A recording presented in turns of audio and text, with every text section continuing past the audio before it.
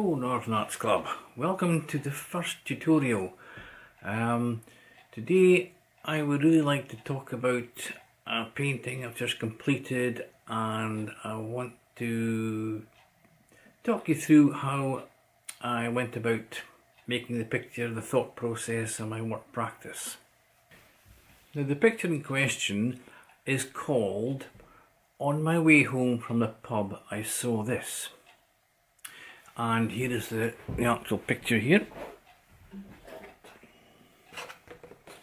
Now, you might be thinking, quite rightly, that you've stayed in the pub too long, you've had too much to drink. What on earth is going on? In actual fact, I only had a small half pint in the pub.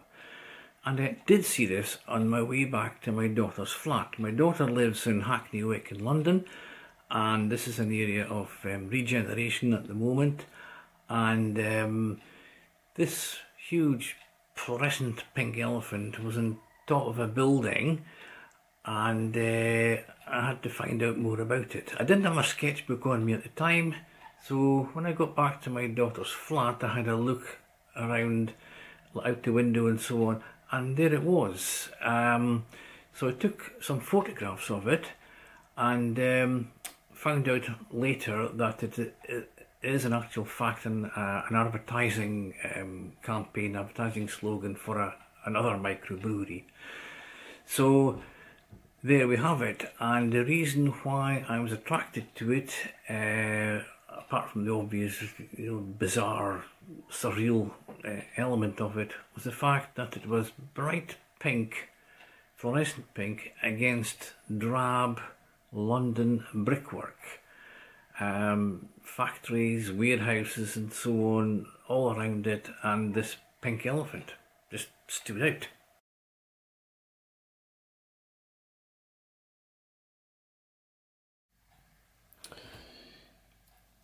Here's a photograph I took from my daughter's flat, looking at the pink elephant I saw on the way home. And as you can see, what I saw was really just this.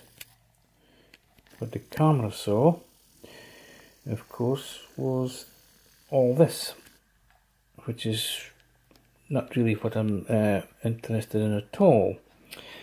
And this is the point of working from a photograph. What you see and your brain takes in as an image to paint is not what the camera will see. Okay, so you have to do quite a lot of editing afterwards, after you take the photograph. And in fact, I've got this other photograph here that I've taped up with the image that I really want to paint, and it's just this part here. But down at the bottom here, I don't like this. This is too distracting. This is part of a building site, I think, and it just doesn't fit in with what I originally hoped the picture would be like. So changes will have to be made. Now, just to the left of the microbrewery and the elephant is this.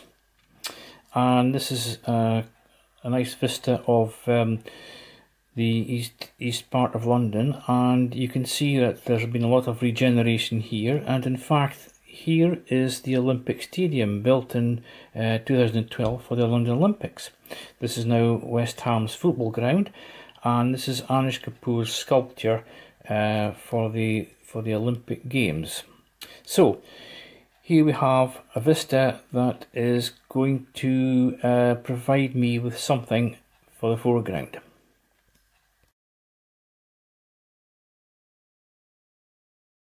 Now I looked at two areas in particular in this photograph. There's a nice block of flats up here. Looks like a new build. Interesting rooftop. That was one possibility, and the other one was the flat roof here. Now I tried out both of these in a sketchbook just to see what was going to work and what wasn't. And I also tried looking at different compositions, and I had the elephant in the middle of the picture initially, and I thought, no, that's not right. So I moved it to the rule of thirds, and that created a much better composition, as you can see.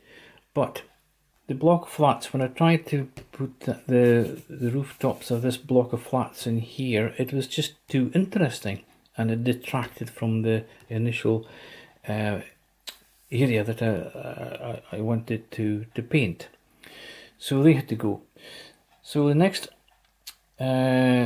choice was this block of flats here with just a flat roof, plain flat roof, and this was fitting in rather well because the lines of the rooftop help to lead the eye in to the focal point here.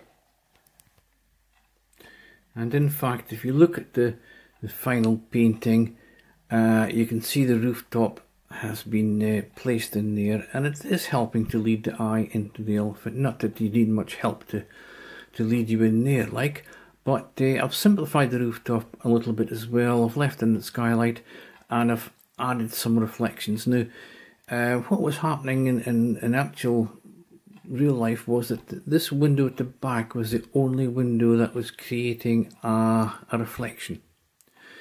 So I thought, well, fair enough, but in the painting I wanted to add a little bit more pink, so I've added a little splash of reflection here.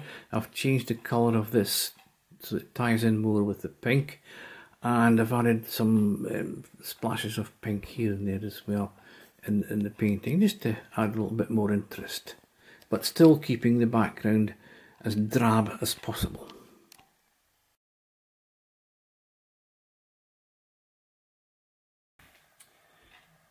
Now, unfortunately, or fortunately, depends how you look at it, I made a few mistakes in the way I went about this painting.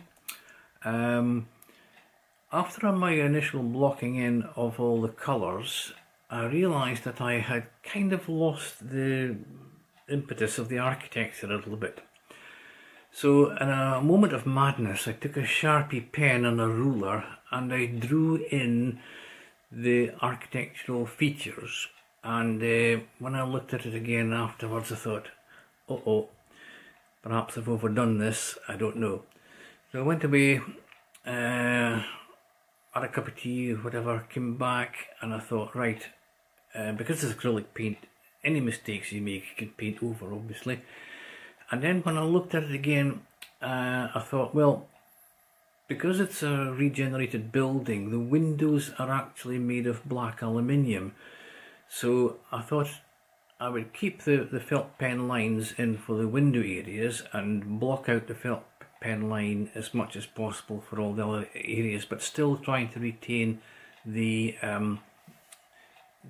architectural feature of the building. So hopefully that's what I've done at the end. So there it is. I saw this on my way home from the pub. That's the title of the painting. And here's the painting. It hasn't been framed yet. It will be framed shortly. It's been mounted up with a nice piece of white card. But if you look at the back, it's been painted onto a piece of what is called straw board, and it's really dead cheap. In fact, it's probably the back of an old sketchbook. And what I've done is I've primed it with gesso, just, you know, ordinary acrylic gesso, before I painted onto it. So you don't have to have an elaborate, expensive ground to create a painting on. So, I hope you like my painting. Thank you very much for watching.